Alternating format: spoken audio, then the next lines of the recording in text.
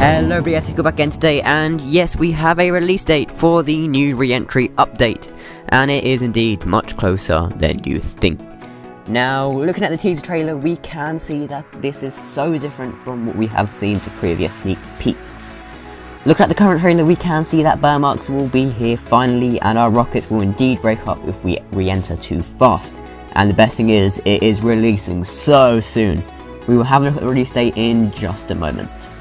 But first, we have some lovely 𝗠𝗦𝗧𝗥𝗡𝗥𝗦, and it will look like we will not have the new capital texture in this update. Also, we were told a while ago that we would have smooth textures in the new update. However, looking at the trailer, it is a bit difficult to see if they have been added, but this recent photo from Stef suggests that 1.53 will have the new textures. Let me know what you think of these in the comments.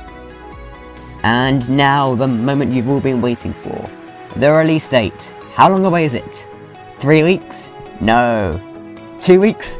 No.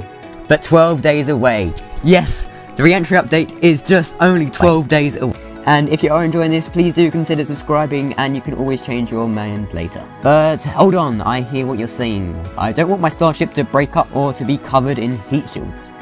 But a while ago, I uncovered an image of a cheat showing that we could have no heat damage activated. And now I'll be making much more videos on this to keep you up to date on this and many more updates. So do consider subscribing so you will not miss out.